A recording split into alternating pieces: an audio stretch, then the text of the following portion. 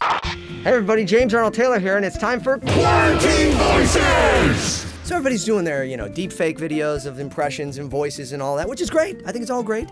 But the real question is, as somebody like myself that is a voice actor and the voice of many famous cartoon characters, as well as a voice double for many famous people, can you do the voices still, James, with a mask on? Let's find out. Okay, so we'll just start with some, wow, okay, yeah, that does make a difference. It's like a windscreen. You don't need to worry about that windscreen on the microphone anymore, do you? So we'll start with like Johnny Test, one of my actual characters that I'm the voice of. Dookie, we're totally locked down. This is totally awesome.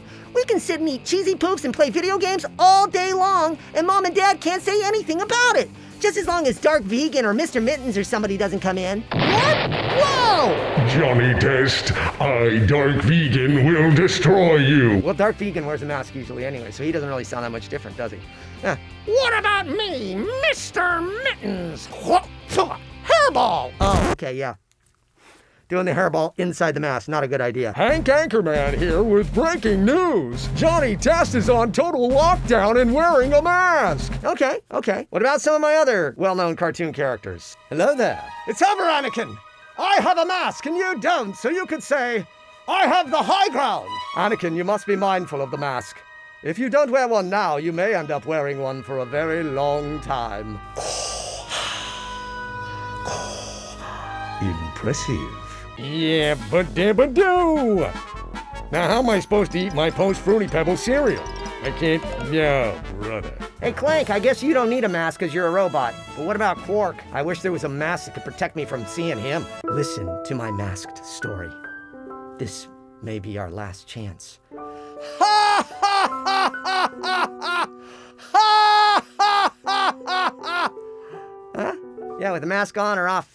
That's still a little creepy. The laugh I did in Final Fantasy X as Tidus always reminded me of Gilbert Gottfried. You know what I mean? You could say Tidus or you can say Titus. Some people say Titus, some people say Tidus. I say whichever one the ones that were paying me say to do.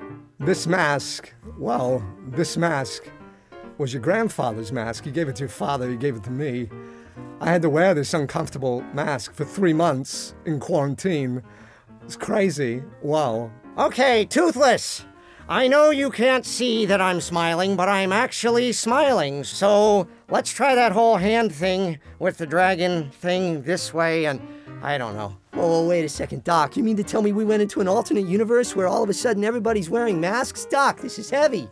Weight has nothing to do with it, Marty. Although perhaps it'll explain why I was wearing that Devo outfit in the other thing. All the nuclear fallout, of course. Great Scott, Marty. Then there's some that the mask may actually help, like my character that I did for years on Clone Wars, Plo Koon. Kotoya, Sukatano. You must be mindful of the Force. Theatricality and deception are for agents to the uninitiated. But we are initiated, aren't we, Bruce? Members of the League of Shadows. Oh, okay. Well, that's part one. I'll come up with some other voices to think of to do, and we'll have fun with our masks. I guess if you gotta wear it, you gotta at least try to have fun with it, huh? We'll see you next time. Hey, please consider subscribing to my channel and checking out more of the videos here.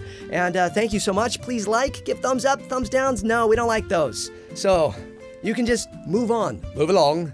You don't need to give a thumbs down. This is not the video you're looking to thumbs down. Move along. Move along. See you, everybody. May the Force be with you. Goodbye there.